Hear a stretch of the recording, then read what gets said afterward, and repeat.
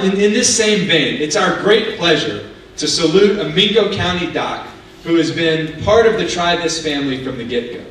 A couple of weeks ago, the National Rural Health Association named Dr. Dino Beckett the National Rural Health Practitioner of the Year.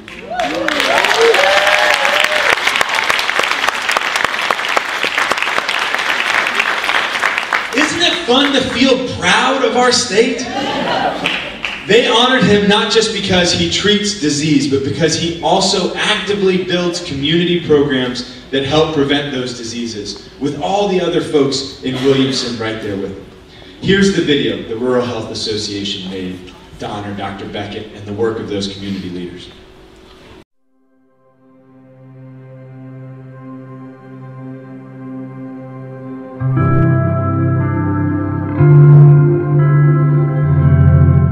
Hi, my name is Dino Beckett. I'm a family physician and I'm the CEO of Williamson Health and Wellness Center. I've been practicing medicine in Williamson since 2003, and I've been the CEO of Williamson Health and Wellness for about 4 years.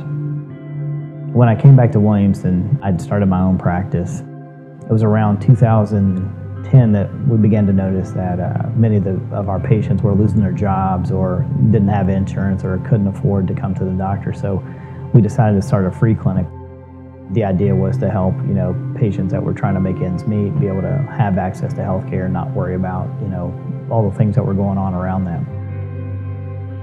As I had the practice and the free clinic, the idea came to look at applying for a federally qualified health center New Access Point. So we applied for the New Access Point and we received that in 2013. The clinic opened its doors in March of 2013, and we were seeing about 20 people a day and had 7 employees. We just surpassed our 3rd year this past March, and now we have over 50 employees, and we see around 22,000 people in a year.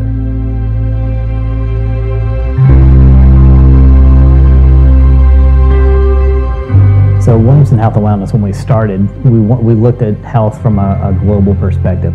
How could we impact a community, not only from a traditional health standpoint, but how could we impact living conditions, access to healthy food, and having job training in order to attain employment. We have monthly 5Ks, the farmers market, the community garden, the mobile market, community health worker program, the Health Innovation Hub. All these activities tie together to look at health from this holistic approach. We were able to reduce hemoglobin A1C by 2.2%. If you were a pharmaceutical company and you were to have a drug that reduced hemoglobin A1C by 0.6%, you would have a multi-billion-dollar drug. So we dropped hemoglobin A1C by 2.2% by utilizing intervention education and the assistance of these health workers. It's incredible for me to be able to go to the farmer's market with my kids and to have the ability to participate in growing their own vegetables or participate in a 5K or some of the other programs that are going on. It's exciting that that's now a part of the culture of health in Williamson. That's where we are now.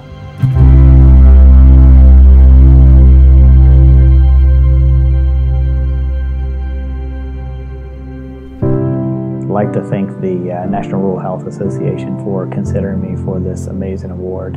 I think it validates the hard work of our community and how we come together to address issues and try to find solutions to many problems that we have.